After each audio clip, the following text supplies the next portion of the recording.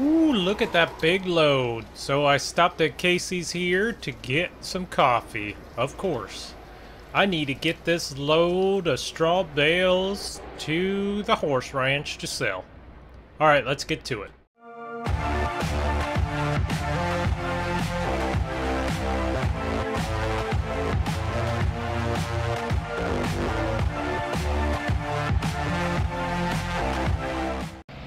Just going around here. Make sure I don't hit their overhang. Don't want to be one of them people on YouTube. Alright, so we're gonna haul this to the horse ranch. It still have a few more loads of bales we gotta haul before we get started on our day. So got another load of bales, 26 large 6-foot round bales. Just driving by our little lot here. Huh. Wonder why Austin hasn't came and picked up his truck yet. That's a little weird. Think you would need that. Alright, we are selling these at the horse ranch. So they're giving us a fairly good deal. We make about $10,000 per load selling them there. So we got another load of bales on the back of us here. 26. Just driving easily through the field here. So we still got one more load. But after that, another trailer load should be able to get it though. Alright, so we're just strapping these last 9 bales on here. Let's see. So I'm trying to figure out how many round bales I got. So I did 3 loads of 26, so that's what, 78 plus these 9, so that is 87 round bales. So fairly good yield. Obviously we only baled half the field, so probably would have made pretty good if we baled the whole field, but lost some of the straw or it got rained on, so it wasn't really that good to bale up anyways. We'll get these sold and get back to our lot. Alright, so we're parking the truck back over here again. We'll leave it parked right out here just because we have like no room. So I did wash up the 4960 on the baler. So now I need to take the 4960 down to Platte Valley. We bought a 30-foot disc from Buck. Pick that up. So let's get this thing parked. Of course, 4960. John Deere's always start up. Unless they have a bad battery.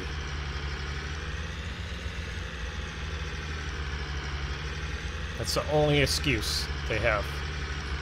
No other excuse will John Deere have. We're just backing this up. I'm gonna put this between the buildings here. We are packed in like sardines over here. But hopefully I'll be able to remedy that over the winter.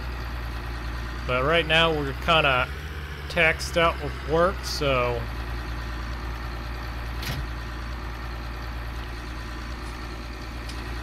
unhook that. Alright.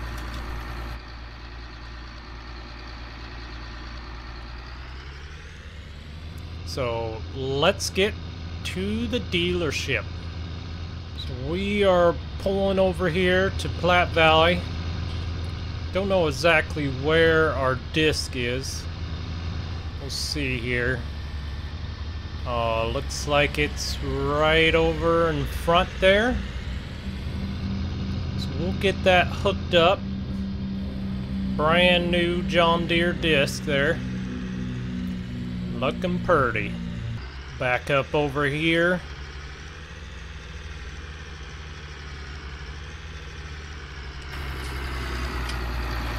Hook that up.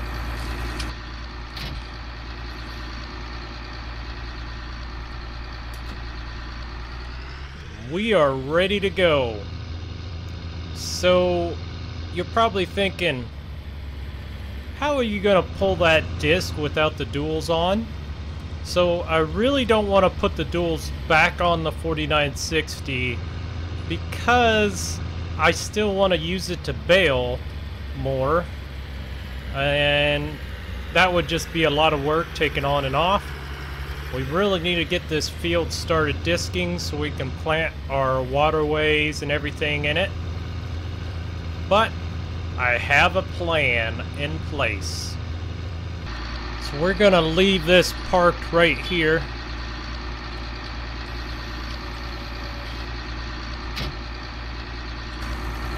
Unhook it. There we go. I'm gonna go. You're probably like, what tractor are you going to use? I got a plan. I got a plan. Because 4960 right now is my biggest tractor. So it pushes out about 240 horsepower because it's chipped. It can easily pull that disc. But we may have a bigger horsepower tractor on the way. Park that in there. Alright, so they said they were about on their way. Let's see. So while I'm waiting for our surprise to get here, I have been complaining about these fences or the gates here for a while. I've been wanting to get them. They have these nasty bars in the center of them, which just makes it too much of a hassle with our big farm equipment going in and out. So I decided I'm gonna start tearing these out because our new gates are in and we will put them in. So let's get these tore out finally. There we go, there's one of them. Now we just have to get the other side done. And we got the other side done there. So let's see, make sure these gates will open up. Look at that. I love how they swing open really wide.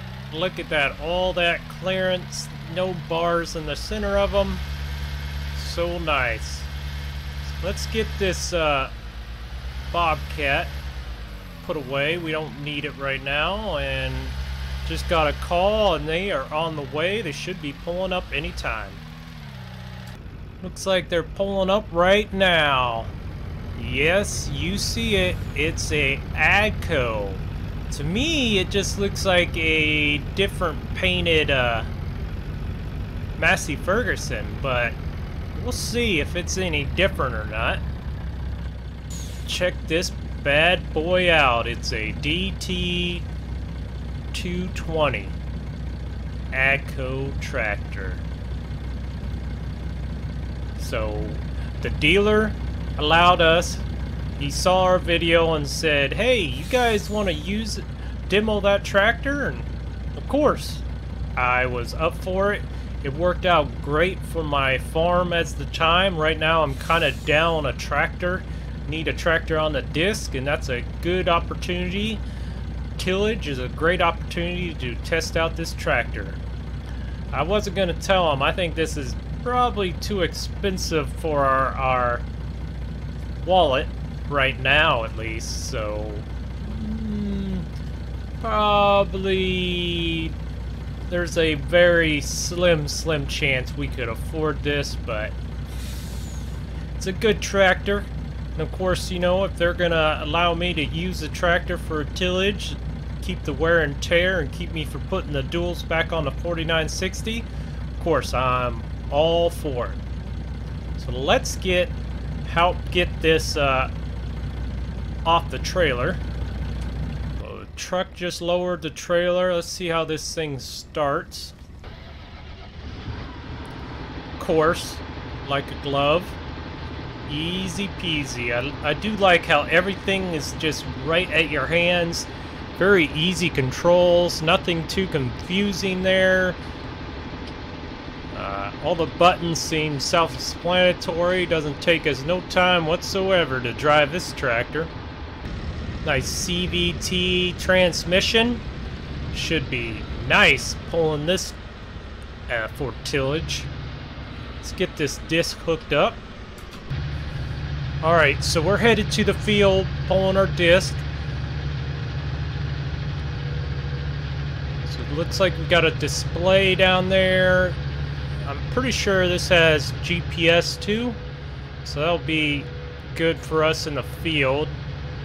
A lot less wear and tear on our neck and eyes while we got GPS in the field.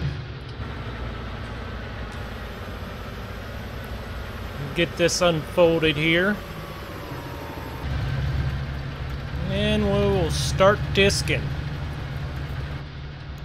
So we're gonna disc the outskirts here. So this is a big field we got to do. As I said, I'm going to cut this field up at least into 2 separate fields, maybe even more. Don't know for sure yet. So we're going here. Man, am I really liking this tractor. So the RPMs run at a really low rate. The transmission's so easy to use, just forward and back. All the controls are basically simple, stupid. So really easy for me. Really easy to learn. The hydraulics are really responsive. The turn radius is unreal in this thing. So this is a nice tractor. It's just too bad we probably won't be able to afford a tractor like this. But thank you to the Agco company for letting me demo this. Man, is it nice.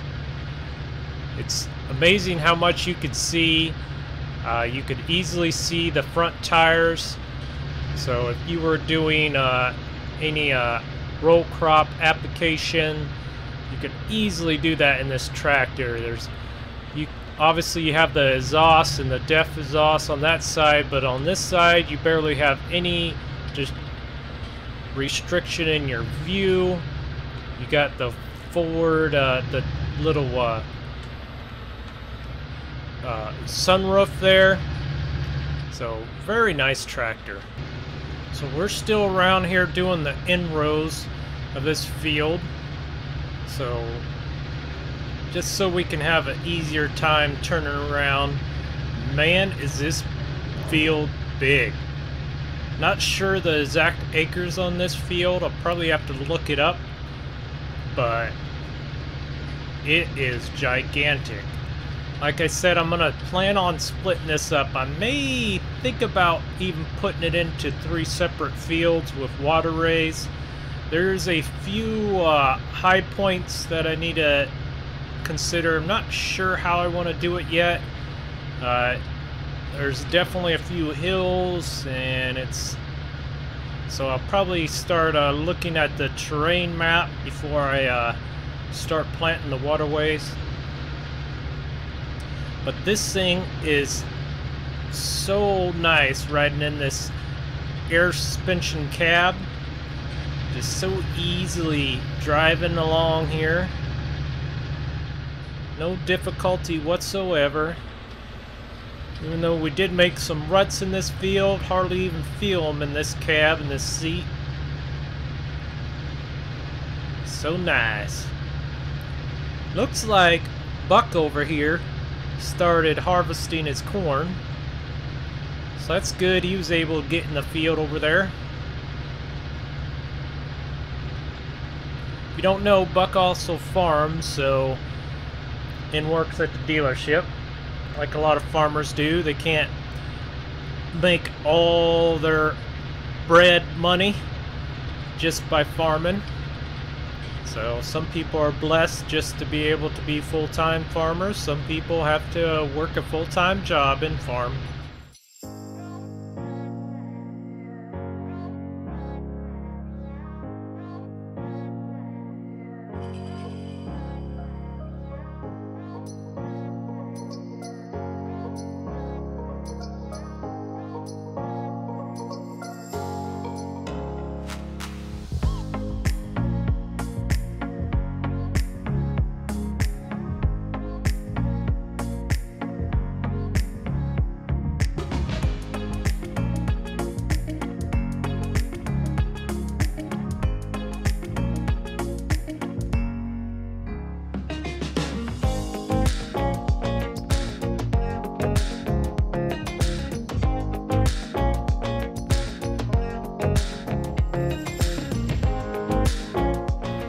So we're just disking along here.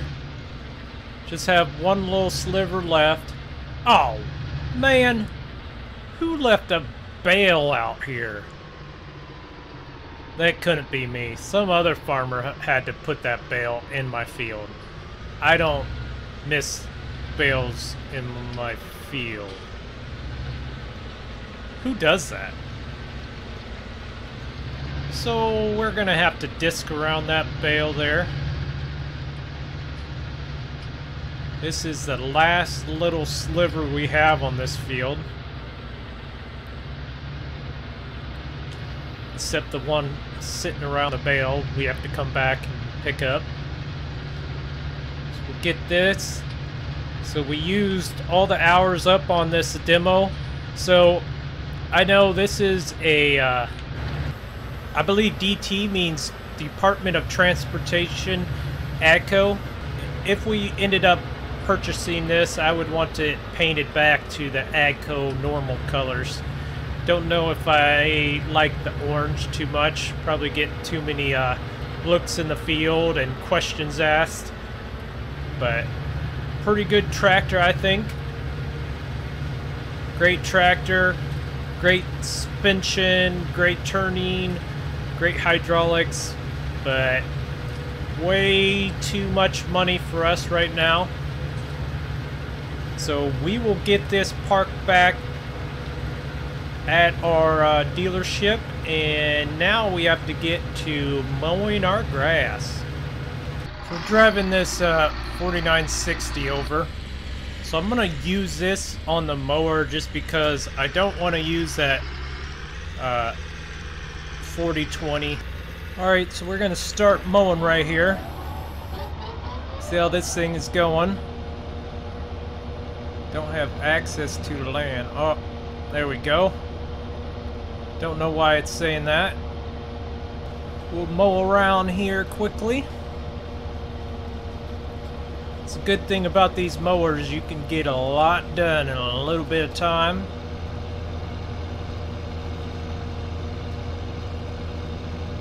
That's why we put the 4960 for these hills and all that. It's probably a little bit too much for that 4020, even though it's a John Deere. This 4960 will handle it, not get bogged down near as much. These big hills are having problems with the side swing mower. This is a pretty big field right here, so this will take some time mowing. And get a lot of grass off this field, that's for sure. There we go, so we're just mowing around here. So I swing around at the end just so I can not have to drive into the non-mowed part of the grass. This grass is almost waist high, so we're getting a huge yield off of this. So we'll have a pretty productive day today. We've got this started mowing here. Don't know if I'll finish it today. And we got our field disc. So we only had the Agco tractor for 12 hours of demo, and that basically that field took the whole entire 12 hours. That field is gigantic. So now I gotta figure out what I'm going to do about a planter. I need a drill. I know Jake has one, or I'll have to purchase one. Maybe I can borrow Jake's, hopefully. I'll have to ask, but I know his is kind of small, and that will definitely take some hours putting in if we use his drill. Going around here. So this is where wheels failed to grab along this hillside here. It's alright, we don't need to get every blade of grass, that's for sure. Love the look of the fall leaves in the air. So this will be our only and last cutting of hay here, so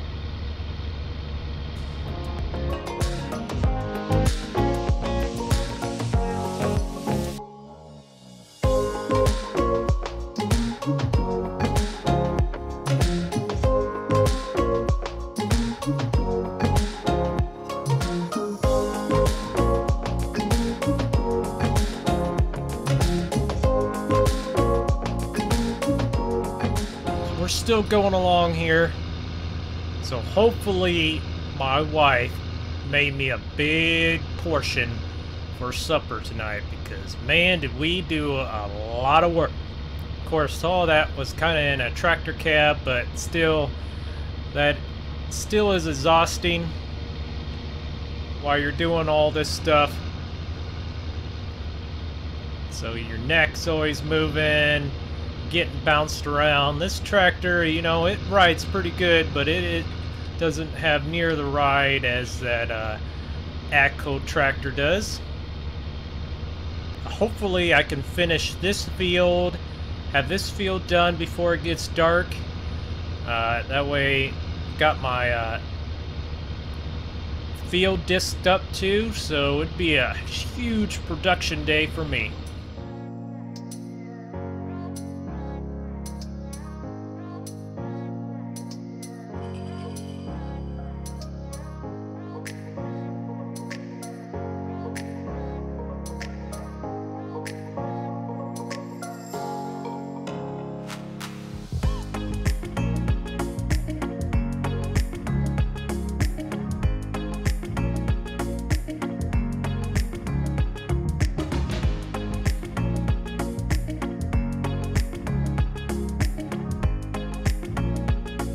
Alright, so we just have the last little bit here.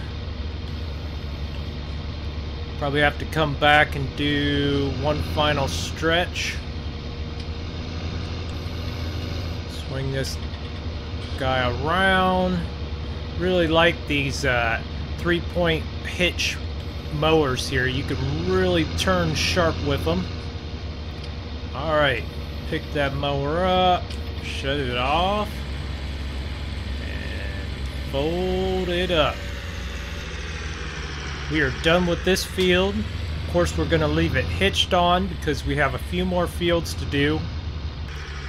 We'll leave this parked right here for the night.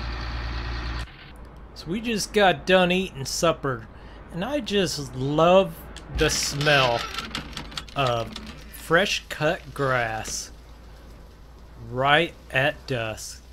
Man, does it smell good. Miss this smell.